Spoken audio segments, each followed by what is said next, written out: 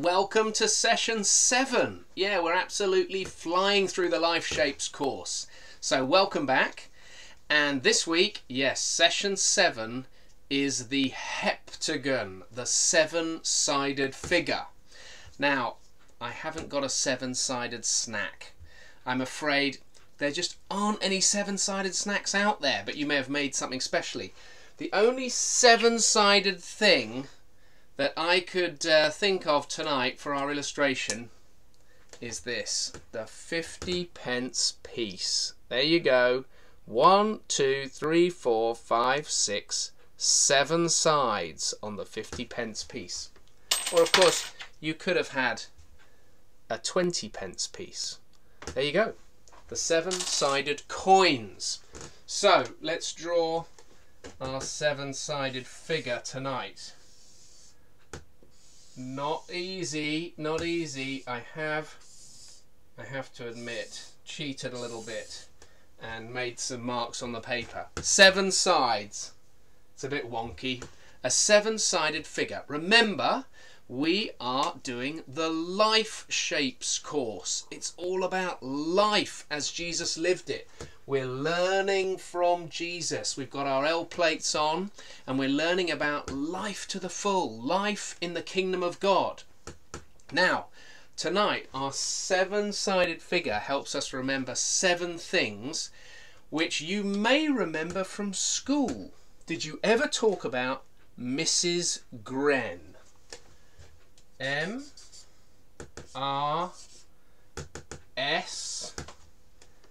let's keep going round, G-R-E-N,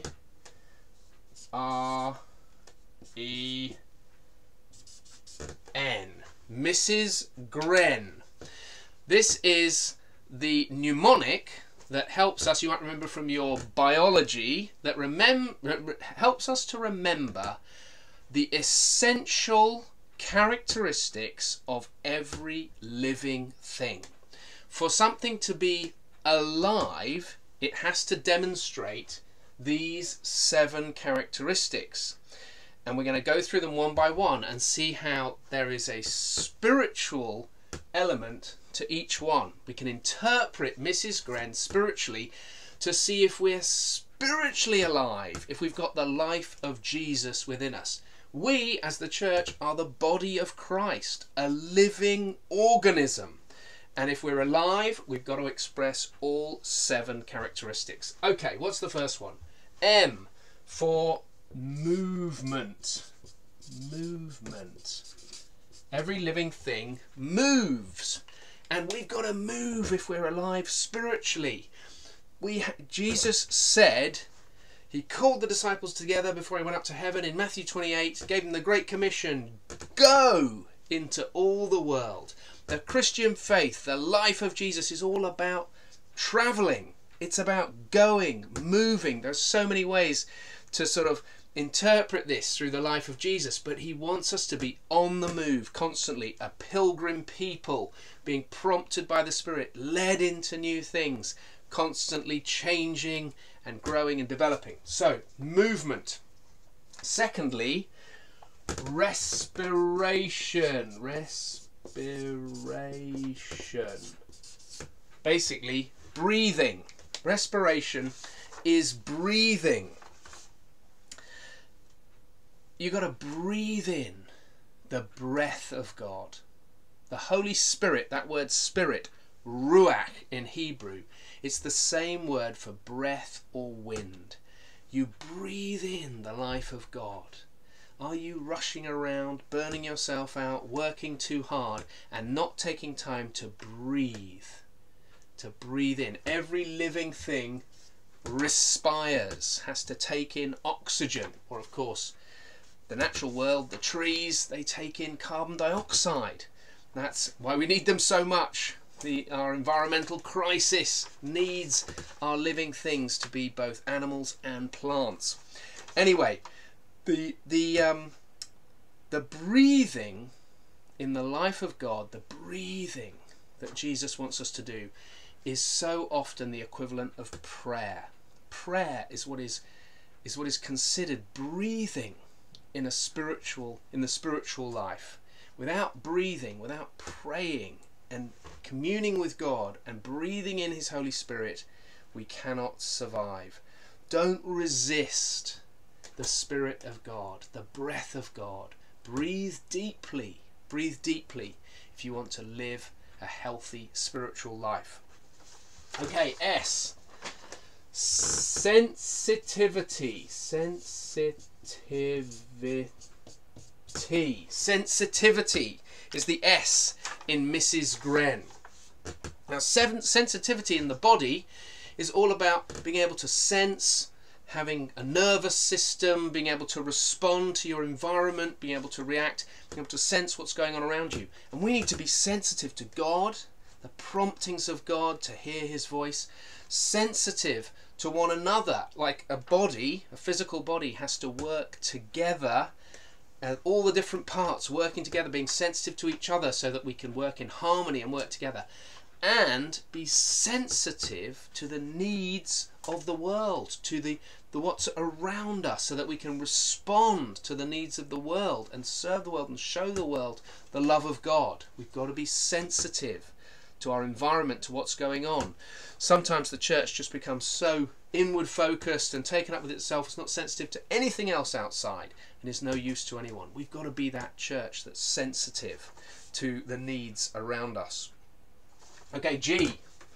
G stands for growth in Mrs. Gren. Every living thing grows if it's alive, if it's healthy. Any healthy thing grows, and I'm talking about spiritual growth and numerical growth.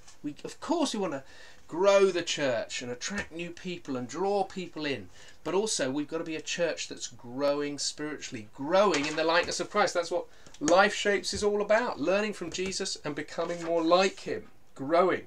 Healthy organisms grow. They just do. They don't focus on growth, they just focus on being healthy, and the result is growth. Okay, the R down here is reproduction. Reproduction in Mrs. Gren. If we're going to be alive, every living thing, every living organism, if it's alive, it has a way of reproducing the next generation.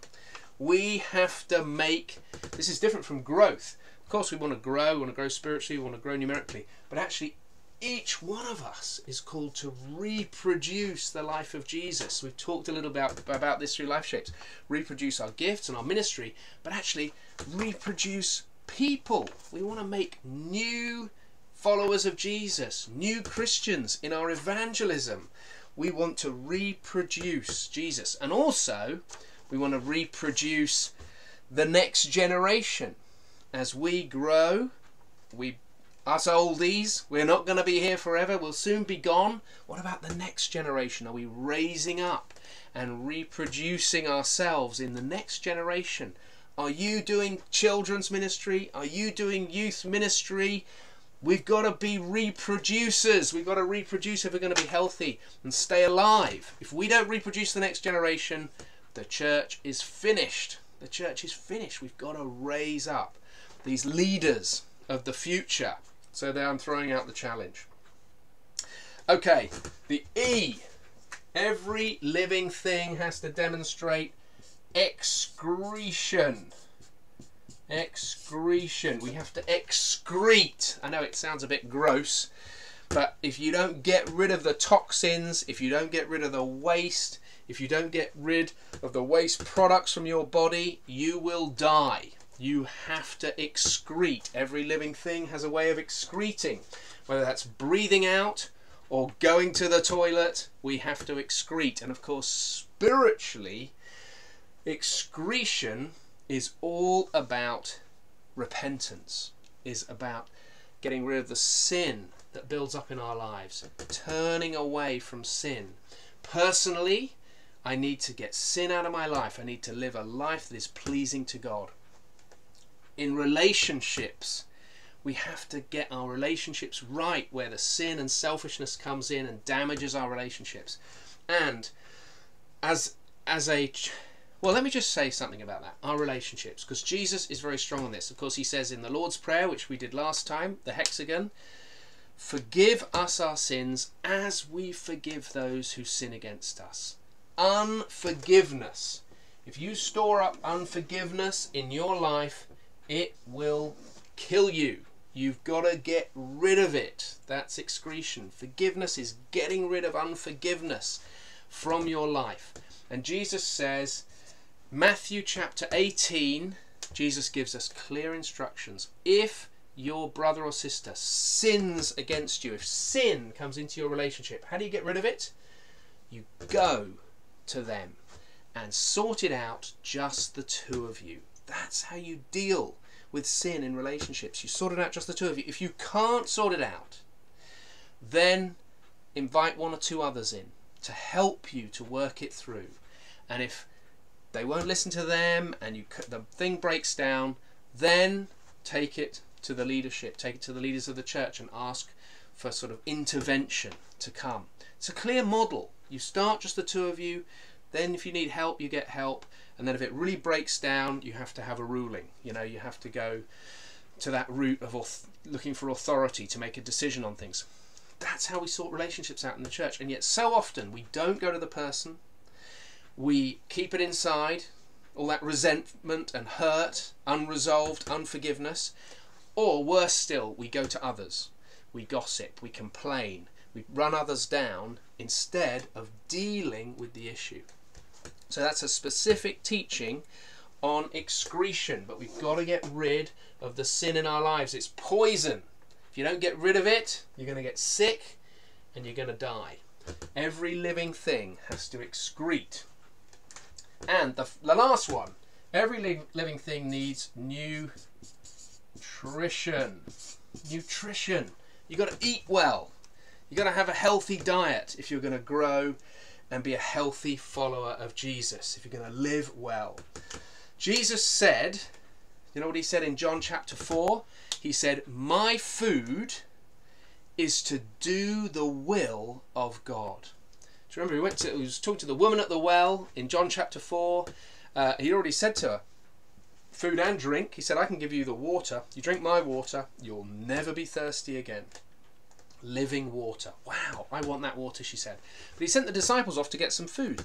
They came back and said, oh, you know, we got some food. And Jesus said, I have food that you know nothing about. What?